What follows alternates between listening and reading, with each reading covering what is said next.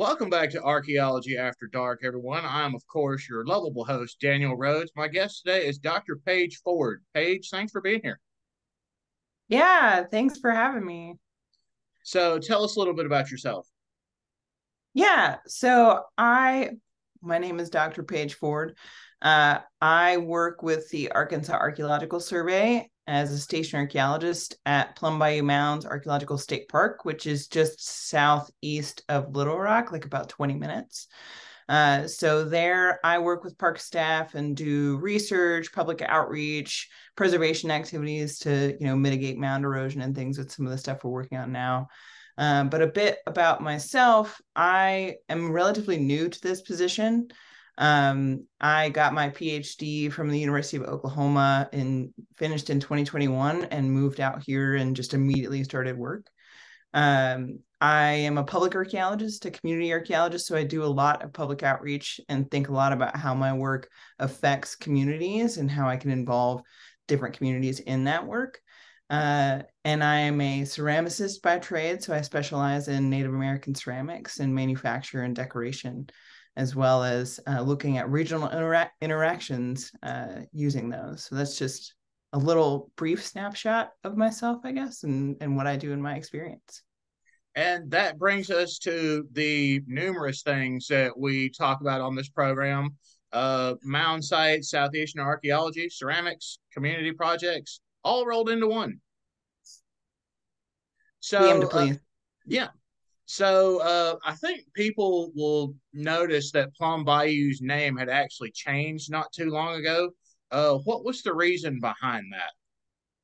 Yeah, so the name used to be Toltec Mounds Archaeological State Park. And it's actually a really interesting and not necessarily long, but an interesting history. And one of the things is if you know about mound sites in the Southeast, you know that in the 1800s, there was a lot of kind of misinformation about who built the mounds. So there were theories, some of them more believable than others, before a lot of archaeological work was done. And one of those was that Toltecs from Mesoamerica, because it's Mesoamerican culture, actually built the mounds in the Southeastern United States. And that stems from a few different reasons, but that's it's sort of where the name comes from, is the Knapp family themselves believed that theory to be true until we believe the Smithsonian came out in the 1800s as part of their mound building excavations. They, told them it was Native Americans through their investigations. But the Knapps were, they established like a small railroad stop there. They named it Toltec. And at some point, the site just kept being called Toltec for the adjacent community that they had named. And so when state parks acquired the land in 1960 something and established the park, they named it Toltec because that was what the community called the site, and that's what the community surrounding the site was called as well. But it's a good change. We worked with a lot of people to get that done, and it's a good compromise. But we it's hard because Plum Bayou itself, like archaeologists assign that name to the culture, so it's not the actual culture name, but it's better than attributing it to an entirely different culture itself. So, but yeah, that was pretty cool to be a part of. Yeah. Yeah, so I was just thinking the Mesoamerican theory doesn't exactly hold water anymore, does it? No, I mean, there's certain elements like some crops that kind of migrated up this way, from there. But the connections are really loose, and it doesn't really hold water anymore, much like giants and aliens and other things don't hold any water either. uh, Yeah. I mean, people see a wonderful feat of engineering and they automatically assume, oh, a space person made this. we get a lot of that. It's an interesting place to work, especially because people come from all over and all different experiences and educations and backgrounds. And I've heard some pretty interesting things said about the mounds themselves. Um, one woman came in relatively recently, and she threw out something that I actually hadn't heard before. Giants were involved, but it was that the mounds themselves were, well, they're burials of giants, but it was because the Native Americans had battled the giants and had buried their like slain giants in these mounds.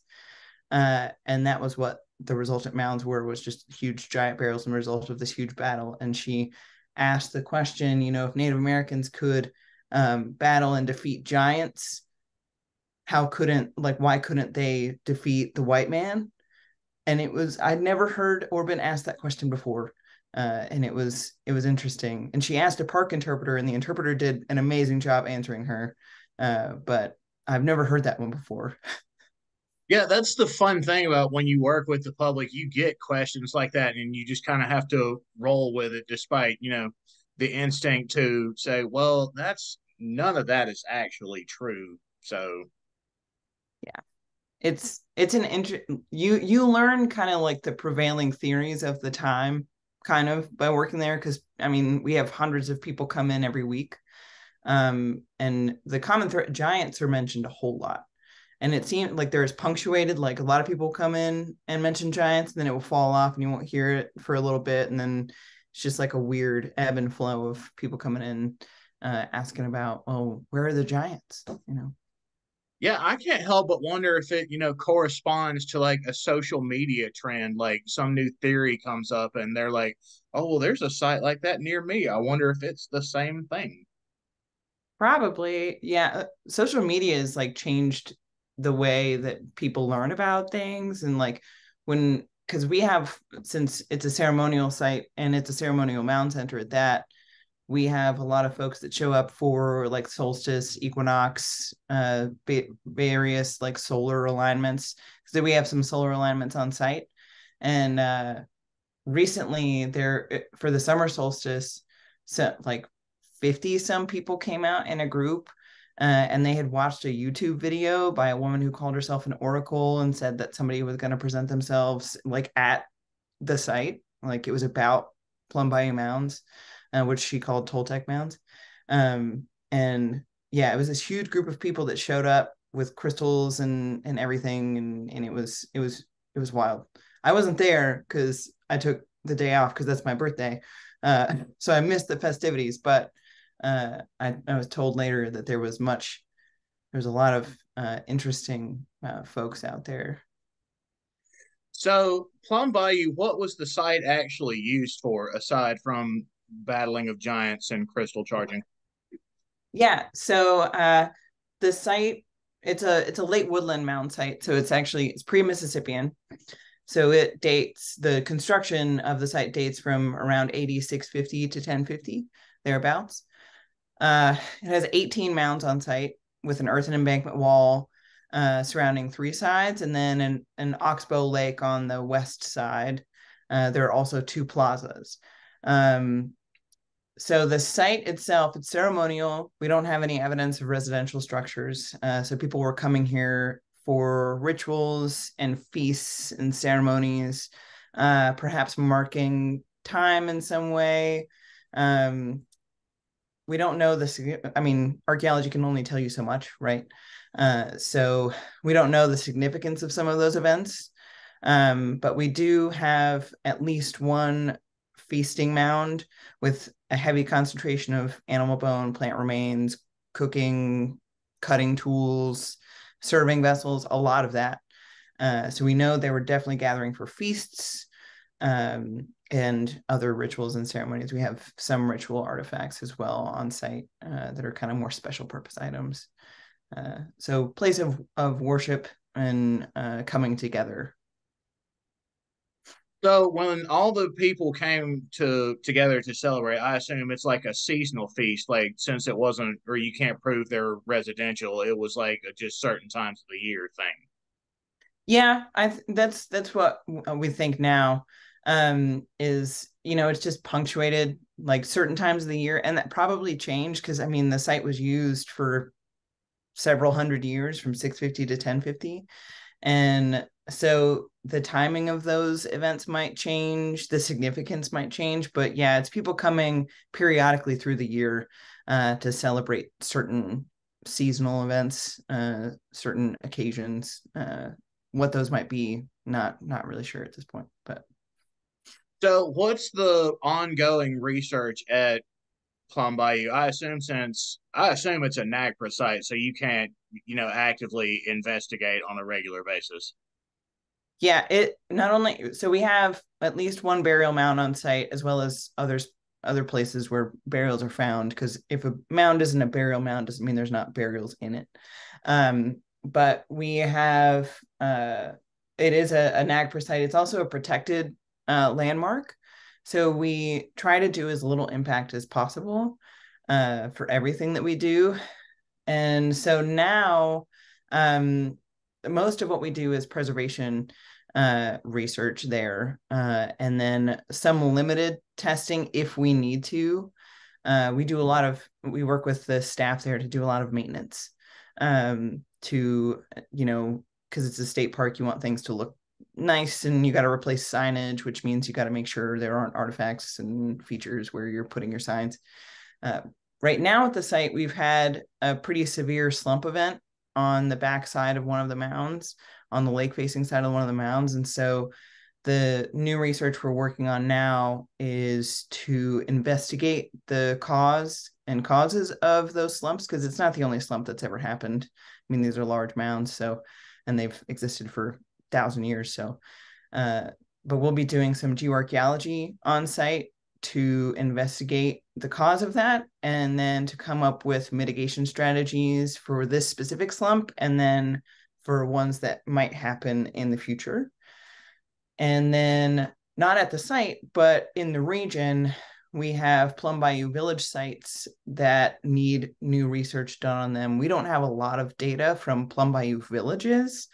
Most of our data on Plum Bayou people comes from Plum Bayou Mounds, which is the ceremonial site. And so we don't have a clear snapshot of a lot of like the regular everyday kind of aspects of Plum Bayou people's lives. So we're going to hopefully do some investigations and excavations on surrounding village sites to get some of that data too. So, when you talk about the surrounding area, how big of an area are we talking about? Because, I mean, I assume that includes the park itself or the site, but the area around it also. Yeah, I mean it's multi-county. It's hard to really say how big, just because there's been a couple surveys done. There's one done in the 80s, and then a station archaeologist prior to myself started to redo that survey work. But it's a multi-county area, pretty centered on central Arkansas. Um, and it's hard to say really how big, but it's several counties at least. But it's this kind of entire central region, and we don't really know how far it extends. It's like every culture area, you don't really know how far it extends, and then we also don't super know how Plum Bayou relates to some of the other Coles Creek folks out in the Mississippi area, and then we don't know how it relates to in Oklahoma. It's called Fouche Malin at that time period. And so we have a lot of gray area to figure out, the relationships of these various, culture groups that archaeologists have defined prior to myself. So, how does this add to or change the way people see archaeology in Arkansas? Because I each site brings its own like story to the grand scheme of things. So, how does Plum Bayou add to that? Um, it How it adds to the archaeology story. Yeah, or just Um, or just Arkansas in general. it tells us, for archaeology specifically, one of the big questions is how Plum Bayou mounds relates to the later Mississippian cultures, right? Mm-hmm. So a lot of the mound building practices are very similar, and it's the questions are about how it relates to that. Some of the theories say that Plum Bayou people may be in some way related to Cahokia. Some say they're not. These folks did not become Mississippian, because there are a lot of dissimilarities as well. So understanding more about Plum Bayou people can maybe help us understand a little bit more about some of the emergent Mississippian stuff, what they might have taken from it, what they might not have. So that's one of the big contributions. And then two, it tells us a lot, and this is my predecessor, Dr. Liz Horton, has done a lot of research on this in learning about some of the earliest domesticates at this time period, doing some research on human manipulation of plants and how those interactions lead to, better yields, domestication that you see like really intensify in that Mississippian period. So the mound sites that are just scattered all over the Southeast, they vary from bit to bit. So how, trying to phrase this correctly, how, when did, I guess, people stop using Plum Bayou as like a ceremonial site? Like each mound site was, I guess, not so much abandoned, but just like left. Yeah. Yeah. So Plum Bayou Mounds, the mound building, as far as we know right now, because there's not a lot of data from some of the areas of the site. From what we know right now, the mound building ceased at that 80-10-50. But Mississippian folks, the Mississippians of the time, right after that, they revisit the site and reuse it for certain things. We have Mississippian period burials on site. There's not a lot of Mississippian activity at Plum Bayou Mounds, but they're at least revisiting and know it as a special place of some kind, of some importance. So it never really stops being used. And I think that's one of the things about like mound building sites is they're never really abandoned. I think they're just redefined by either the cultures that built them or by, people who come across them, people who have a knowledge of them from family members or ancestors. The significance of them might change, and but they're never really stopped like being used in other sense. Even when you get on into like post-European contact, like people are still coming out there and they're like, what is this place? Like, this is an interesting, and sometimes they call it a spooky place because, you've got these huge mounds out in the middle of like the Delta, and, they come out of nowhere.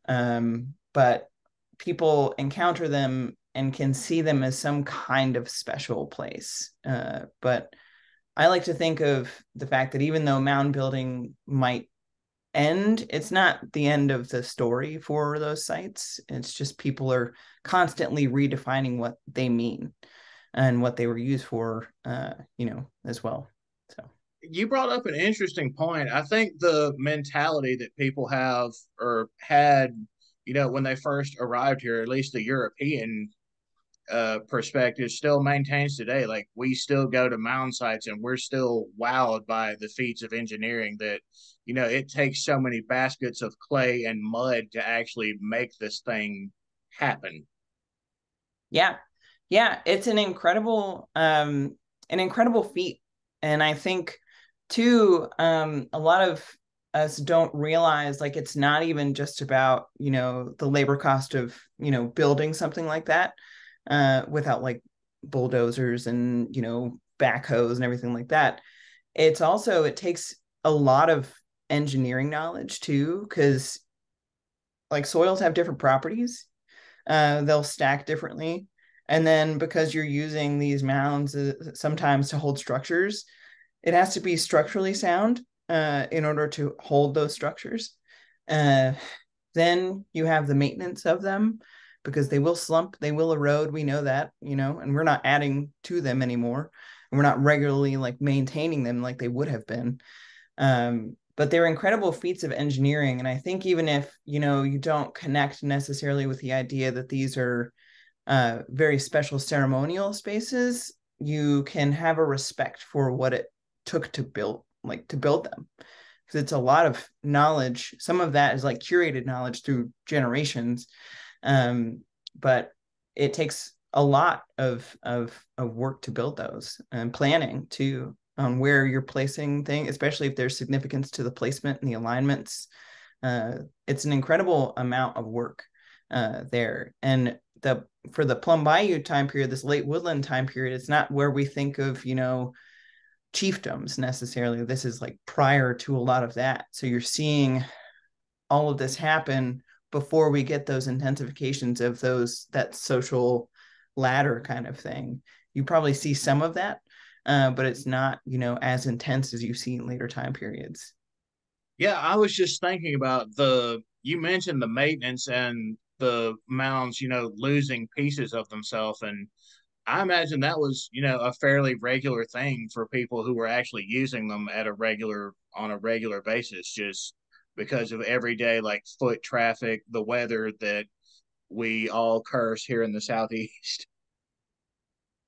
Yeah, it you know, even though people probably weren't like living at the site year round, you probably had a significant amount of folks who were having to come and maintain the site. And then two, after you have your ceremonies and rituals and feasts and whatever you're having, those plaza spaces where everybody is, having a good time and, celebrating or practicing something, you have to clean those spaces.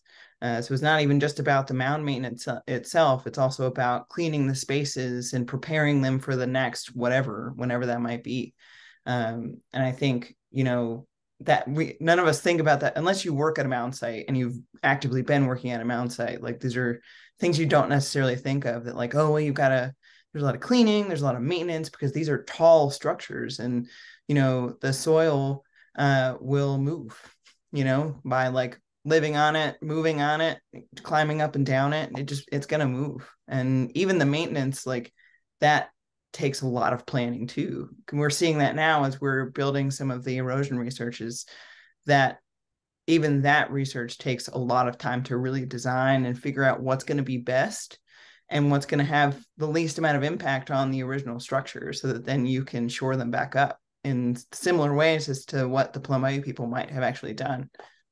Yeah, and that again tells us something that's, significant about the site, is that people felt that the site was significant enough to do that kind of maintenance, not like you said, not year round, but on a regular enough basis to where they felt it needed to be presentable at certain times of the year. Yeah, for sure. It's crazy to think about. It's like mind numbing to think about on a certain level. But like, so we're working with Dr. Sarah Sherwood, who has done a lot of similar projects in the Southeast investigating mound erosion. And she and T.R. Kidder have a paper that I think it's one of the more famous papers about mound building and geoarchaeology and, engineering. It's called Da Vinci's of Dirt. And it really like just outlines there's so many different ways to build mounds and to make sure that your mounds are going to last for a long time and for whatever they're going to be used for. There were so many different strategies for how they were built and engineered. And it's when you're dealing with mound erosion, one of the things you have to figure out how it was built. You have to figure out how it was built so that you can make sure your mitigation plan is gonna, at a certain level mimic what they were doing originally, because they clearly had a plan for how to make these structures last. I mean, they've for the most part lasted for 1,000 years, so they've done a great job of holding up to a certain level. I mean, there's some things you can't change, like plowing and things and land leveling, but some of the bigger mounds that we see have lasted for thousands of years. So it's pretty cool. So let me ask you this: is I know parts of Plum Bayou are actually on the lake or bayou. I assume the mounds that are closer to that are at more of a risk from erosion than the ones that are, I guess, closer inland in the site?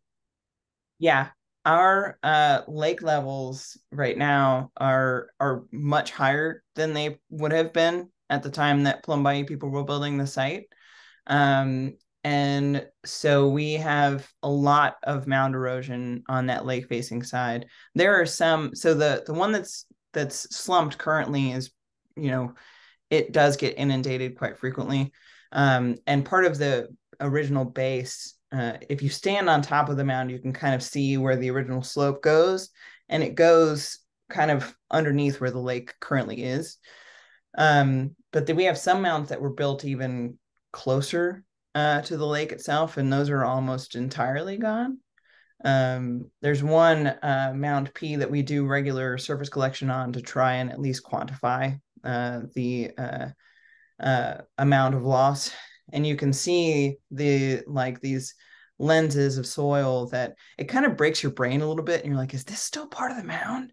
Like, but it's just, there are these lenses that are like chock full of artifacts. And you're just like, is this part of the mound, or is this just like, is it coming from up there? Like, where is it? Like, is it like in the shore? And it like boggles your mind. But yeah, we have a lot of that lake facing side. There's a lot of erosion on it. So, how do you document the erosive process? I assume erosive is a word. Yeah, it's really hard. I'll say that. Uh, we've played around with a few different kinds of strategies, but the difficulty, it's so difficult, especially when you have an active lake that's like rising and falling, and then you've got wave action and rain and all this stuff. We have some established controlled surface collection grids that we regularly revisit. So the control that we kind of get is, how many artifacts are coming out? Because getting the kind of soil volume that's lost is really hard. We've played around with there's like pins and stuff you can put in, and you kind of measure how much lost that way. But for the shoreline and some of these mounds, it's difficult because soil is deposited and then taken back and deposited and taken back. So it's kind of hard to quantify that way. We have recently played around with, and we'll be presenting some of this at SEAC, with doing photogrammetry using drones to try and monitor that. But then there's limitations to that as well, which is vegetation and other things, unless you're really good at flying a drone through trees. But I'm not. I'm one of our station archaeologists. Dr. Emily Beam is the one that's piloting the drone. So I think from a long-term standpoint, eventually we'll be seeking some LiDAR-enabled drones to really heavily monitor it, as well as, like, I've been playing around with the idea. So there's a boardwalk that goes behind the largest mound, Mound A, that has the current slump. And because I like to think about how to involve communities as much as possible. And I've been playing around with the idea of like citizen science erosion monitoring through like photo submissions at the very least, to see if we can get people learning about what's going on, and then also, if we're not able to go out there, get some form of data. But so there's ways, but it takes trial and error, and we're figuring it out. So, folks watching this, please do not send, or do send, your photographs of the site to Paige so she can look at them. Yeah. If you see something, say something. That's what they say, right? Yeah. Like, don't send her your random selfies. Please try to make them, relevant to what she's trying to do. Yeah. Yeah. Don't send me just random, like, I found a bird. Like, no, but I mean, sometimes you need the feel good vibe. So if you have like cute pictures of your animals, feel free to send those to us. We always appreciate that. yeah, we'll take cat, dog photos, bird photos, lizards, whatever you got. Just feel good vibe photos. So Paige, for anyone who wants to get interested in Plum Bayou or visit the site or get interested in archaeology, what would you recommend for Oh, so many things. Uh, them? It's the best there's so many question. things. So for Plum Bayou specifically, there are several publications that you can find on the Arkansas Survey's website. So if you just Google Arkansas Archaeological Survey, it'll pop up. There's a publications tab. And we have like more academic publications. And then there are some free resources too, if you're just interested and want to read about what it is. If you want to come visit, come visit. The park is open Wednesdays through Sundays. Wednesday through Saturday, it's open 8 a.m. to 5 p.m. And Sundays, it's open 1 to 5. You might even see me because I've got a fishbowl lab and you can, peer in and look and see what we're doing in archaeology. If you're interested in volunteering and you're local to the Little Rock or Central Arkansas region, we're getting our society chapter or avocational society chapter back up and running. And at my lab, we do lab days. So you can get your hands on some artifacts and work with us on curation and research. Yeah. And then in terms of just archaeology in general, just, there's no harm in ever reaching out to an archaeologist and just asking them what's up and asking them questions. I love talking to people that are interested and working with people that are interested and getting them experience. And then to read a lot, read things. Reading is good. Yes. Find what you're interested in, and just read about it. Read about archaeology, ask questions, ask people what to read. But reading is important. And then, watching things like this podcast can be really helpful too. Yeah. Thank you. I try. But all that advice comes along with the advice of also double check the sources from where your publications are coming from. People like Paige and I will recommend that it come from an actual academic institution, preferably like a university or a lab. But if you happen to find something that is credible or seems credible, still double check it. Mm-hmm. Absolutely. Because definitely double check. You'll get some like giants and alien stuff. Yeah, I was just about to say that you get the theories of giants being in the ground and aliens with their space lizards or whatever. Yeah, space lizard. Yeah, I haven't heard space. Oh, now I'm gonna hear space lizards. Somebody's gonna come in and say space lizards. I know it now. Yeah, Just because you put it out. now that I've put it out there, someone's going to come talk to me about it too. So I look forward to that conversation. Well, put it in the world. You manifested that. Yeah, that's what I get for going with the flow. Theories. It's karma. It's what it is. Karma. Well, Paige, thank you so much for being here. I really enjoyed having you on the show. Yeah, it was awesome. It's cool. Well, that was going to do it for today's episode, everybody. Take care and stay tuned for more because Archaeology Month isn't over yet.